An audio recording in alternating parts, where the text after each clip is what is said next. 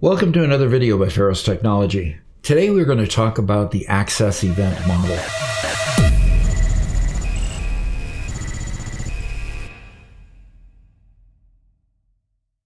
An access event really is the result or consequences of some user action. An access event occurs when a user moves from one record to another in a form, closes a report, clicks a command button on a form, or several other tasks. Even moving a mouse generates a continuous stream of events. Access applications are event-driven, and access objects respond to many types of events.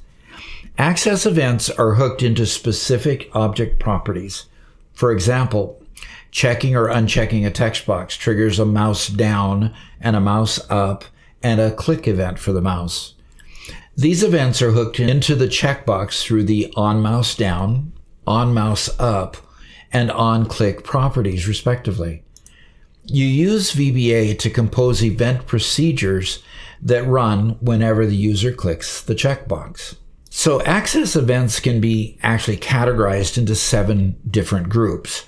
The first group is windows, a form or a report that's in a window in your access application. Opening, closing, and resizing that window are some of those events. Keyboard events, pressing or releasing a key on your keyboard. The mouse events that I illustrated just a little bit ago, clicking or pressing a mouse button. Focus events, activating, entering, or exiting a particular field or control. Data events, changing a current row in the data, deleting, inserting, or updating that data. And then there's print events, formatting and printing a report or a form. Error and timing events, happening, of course, after an error has occurred and some time has passed. In all, Access supports more than 50 different events that can be harnessed through VBA event procedures. Of these types of events, by far the most common are the keyboard and mouse events on those forms. As you'll see in the following sections, forms and most controls recognize keyboard and mouse events. In fact, exactly the same keyboard and mouse events are recognized by forms and controls. The code you write for a mouse click event on a command button is exactly the same sort of code that you might write for a mouse click on a form. In addition, most access object types have their own unique events. When using an unfamiliar control or a new type of object in your access applications, be sure to check out what events and properties are supported by the control or object. So let's take a look at what kind of events might be available on a form.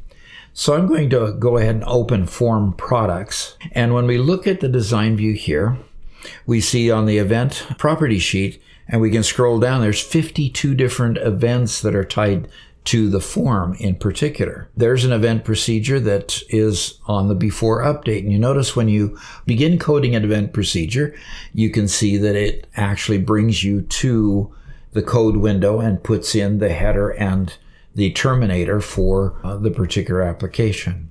The events most common to multiple object types, such as controls and forms and reports, are those like the mouse. The click event is common for most.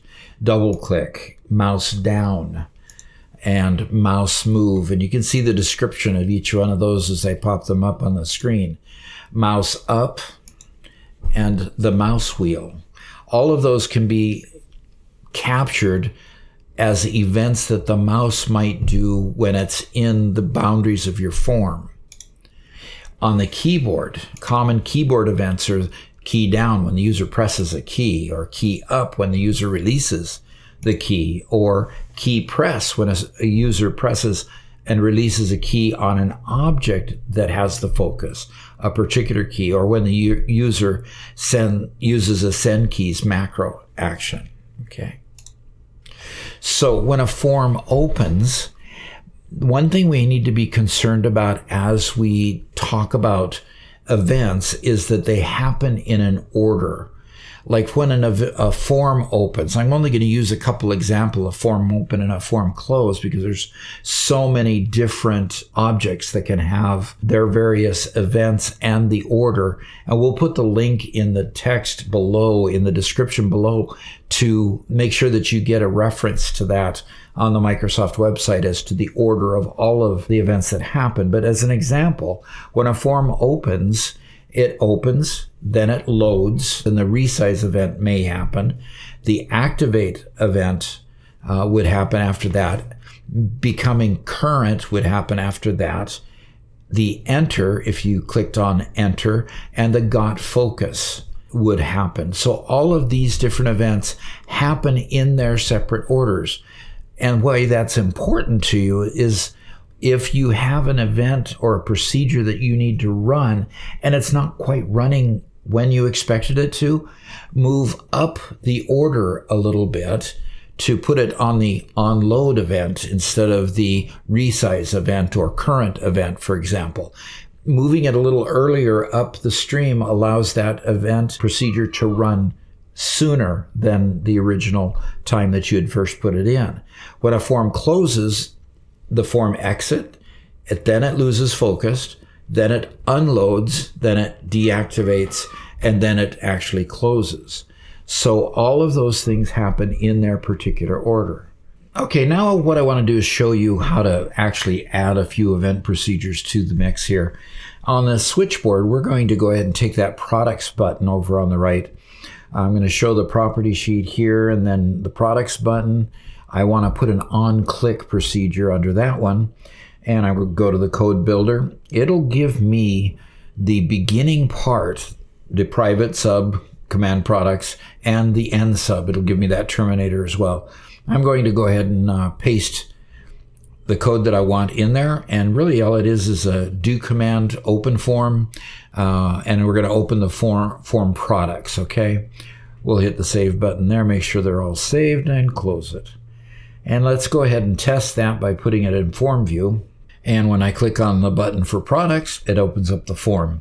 So we're in good shape here. Now, what I want to do is put this one in design view, and I want to put a couple event procedures in here also. So we're going to go to the property sheet, and we're going to go ahead and scroll down to the bottom here, because I want to put an on-close event in here. And we'll go to the code builder for that one. And what this one is it's a cleanup. A little procedure that says if I have the print dialog box open, I want to get it closed. So I'm going to go ahead and paste my code in here. It just says, is the print dialog box open? And if it is, I'm going to just say close it and then end the subroutine. So just a little bit of cleanup before the form closes. And we'll go ahead and hit the save button here and close this one. And then down at the bottom here, you have a delete button. And I want an on-click procedure here that is going to be for deleting a record. But I want to be a little bit more precise. I want to check to see if the person really wants to delete the record instead of just doing it. So I want to present a message box. And then once I present the message box, then they can answer the prompt yes or no. And then we'll move forward with the yes if they really do want to delete it, or we'll abort if they don't want to delete the record, okay? Hit the save button there. We'll close it. And let's go test that here. Close that, put it in form view, and let's see how that delete button works. Let's move over to a record that's not so important, record 15, and then I'll hit the delete button, and there's my dialog box. Sure, you want to delete the product? I'll say yes, and that product is deleted. And so we've effectively been able to delete that particular record. Okay, so I hope you liked what you saw here, because if you did, hit that like button. Let's get it out to others. The event model is a very complex model, and it runs the core of Microsoft Access.